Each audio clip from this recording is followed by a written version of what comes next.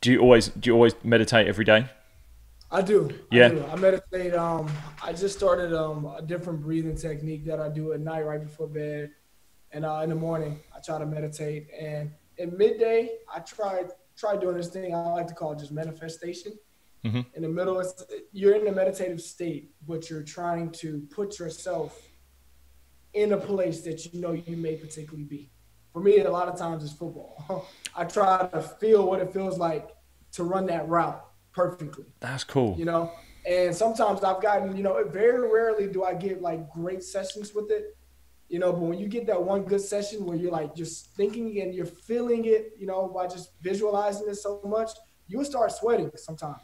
I've laid down and I've put myself through an entire game one time, and I got up and I was sweating and I was just laying down the whole time.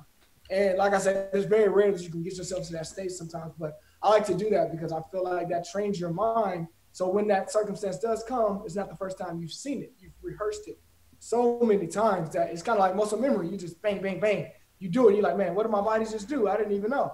It's like because you've rehearsed it. A That's lot of really times. cool. Like, I'm a big believer in visualization, Yeah. and anyone that asks if there's transferables for meditation and sport, it is 100% visualization Yeah. for me. Putting It is. yourself in the arena Yes. where you're going to be,